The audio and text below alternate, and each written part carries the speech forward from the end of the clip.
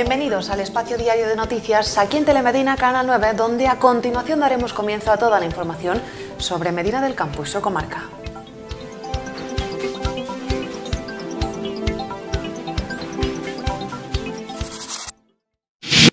Servitrama Transportes te ofrece esta sección. Y es el momento de hablar de nuestro centro hospitalario, que finaliza este puente con 2 nuevos fallecimientos más por coronavirus.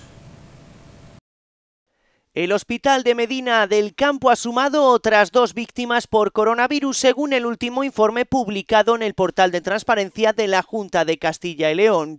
Respecto a los ingresos, en la actualidad son 17 los pacientes en planta aquejados con el virus. Desde el inicio de la pandemia, el centro asistencial medinense acumula 131 fallecidos y 961 altas. Y aquí en Medina del Campo, libertad con cargos para un matrimonio detenido por estafas que superarían los 20.000 euros. Agentes de la Policía Nacional han procedido a la detención de un matrimonio, varón de 62 años y mujer de 59 años de edad, sin antecedentes policiales, por varios delitos de estafa, falsificación de documentos, usurpación de identidad, entre otros.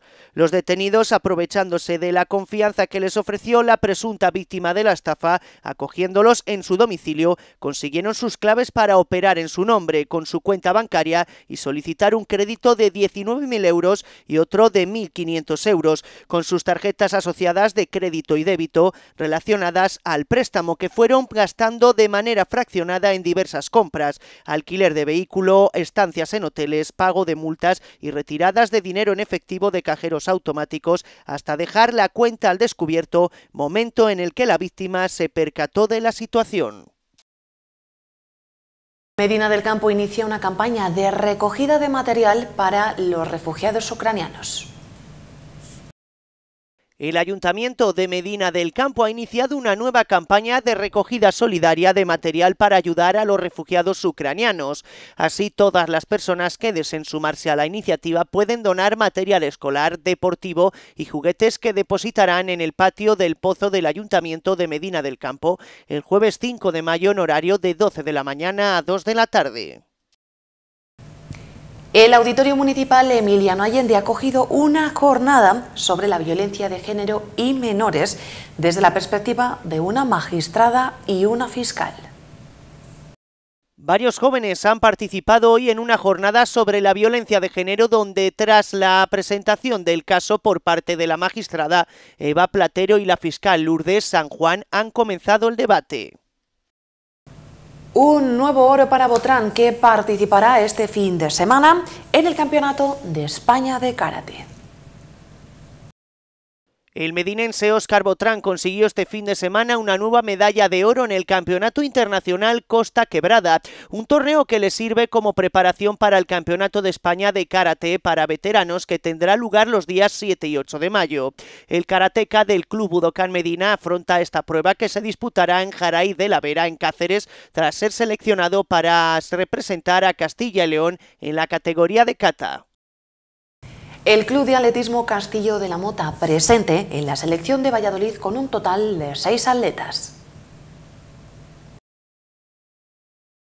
El pasado domingo 1 de mayo se celebró en Soria el Campeonato de Castilla y León de Selecciones Provinciales de Atletismo de la categoría infantil. Fueron 6 los atletas del Castillo de la Mota integrados en la selección de Valladolid, los que se desplazaron hasta Soria para competir defendiendo los colores de la provincia.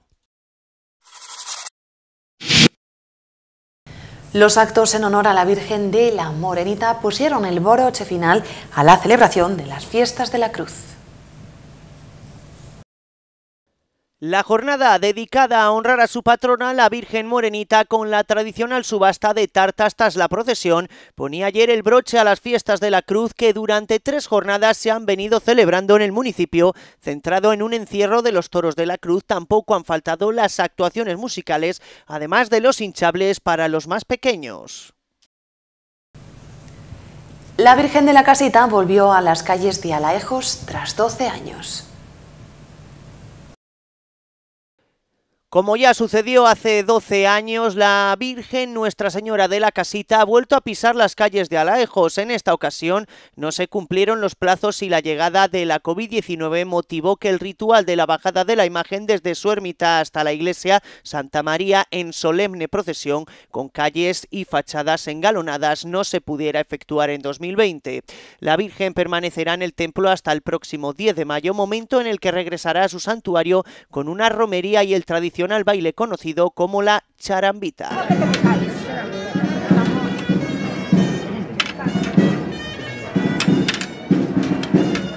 ¿Esperamos aquí o qué?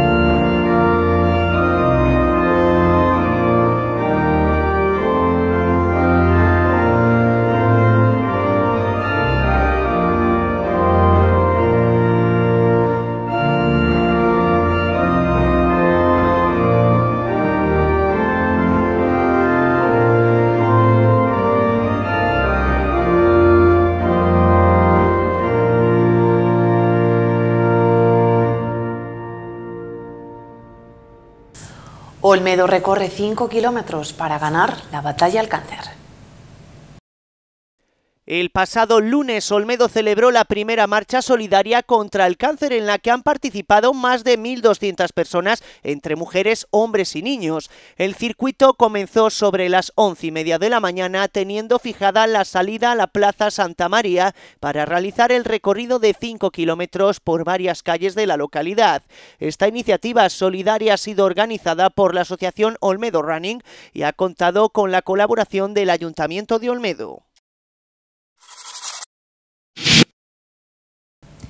En marcha la recuperación de la dársena del Canal de Castilla en Valladolid. La Confederación Hidrográfica del Duero ha iniciado ya la limpieza y rehabilitación de la dársena de Valladolid con el vaciado y retirada de fangos del propio vaso, una tarea que efectuará una superficie aproximada de 6.000 metros cuadrados en la que se prevé extraer una masa de residuos superior a las 10.000 toneladas, unas obras cuya inversión total alcanzan los 641.436 euros.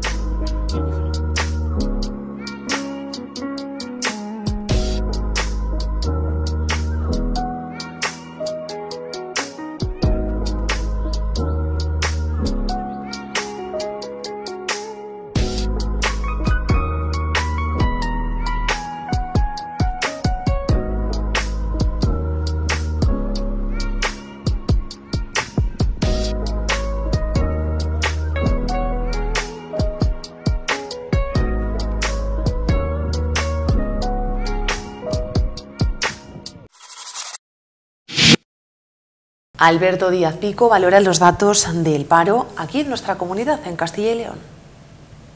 El paro registrado en abril en Castilla y León ha bajado respecto al mes de marzo y, siguiendo la tendencia del mes anterior, sigue bajando por 12º mes consecutivo, con el mayor descenso en un mes de abril de toda la serie histórica.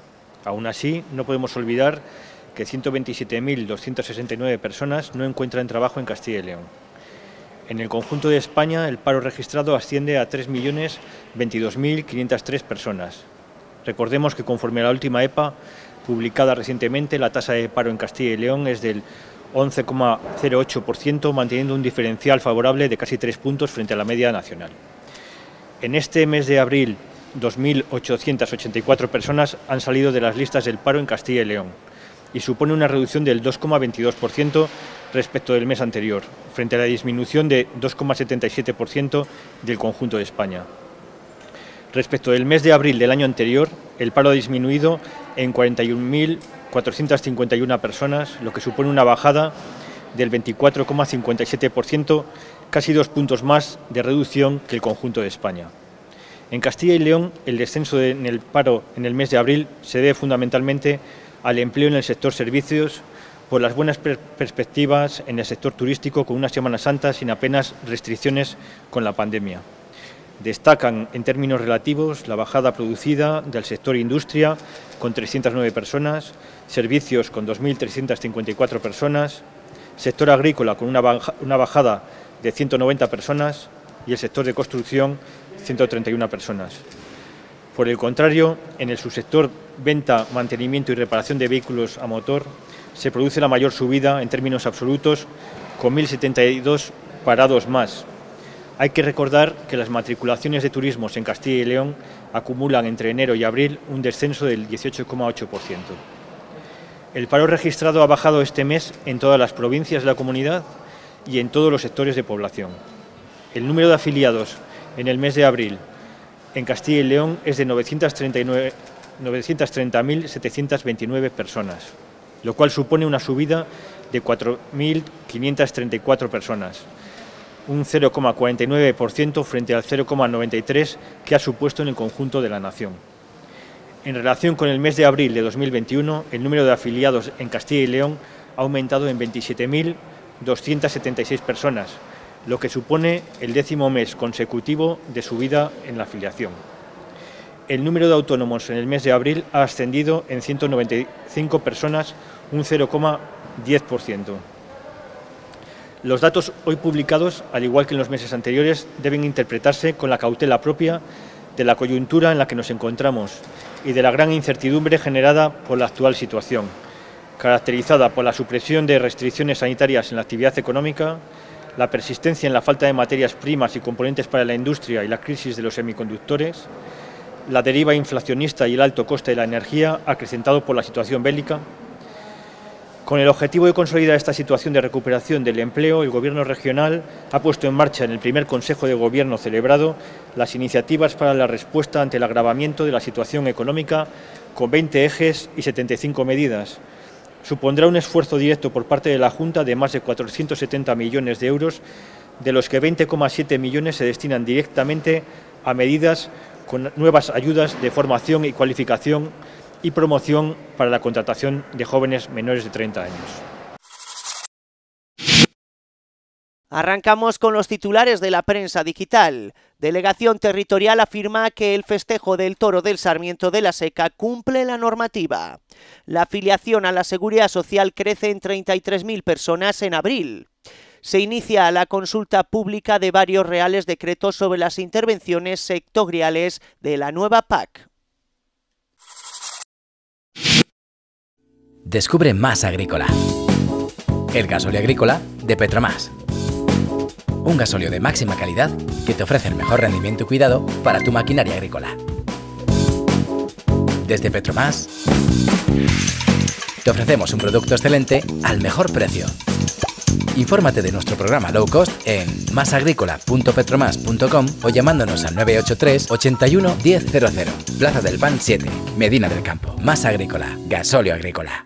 Nos vamos con las previsiones meteorológicas para Medina del Campo en estas próximas horas. En esta jornada de 4 de mayo se esperan máximas de 19, mínimas de 6 y cielos en los que alternarán las nubes y los claros. Las velocidades del viento continúan moderadas, al igual que en la jornada de ayer, estableciéndose los 21 km/h. En la jornada de mañana, además de esperarse aumentos de temperaturas, también llegarán los cielos completamente despejados. Unas temperaturas, como les decíamos, que oscilarán entre los 20 y 22 grados y mínimas de 5. Las velocidades del viento aminorarán en la jornada de mañana hasta los 14 km/h. Tanto el viernes así como el sábado y domingo se esperan temperaturas completamente primaverales. Llegarán las máximas hasta los 26 grados y las mínimas incluso también aumentarán hasta los 8 grados. Todos los días de este fin de semana permanecerán completamente despejados y las velocidades del viento no serán superiores a los 13 km/h. Además, y tal y como nos informa la Agencia Estatal de Meteorología, el nivel de polen permanecerá alto.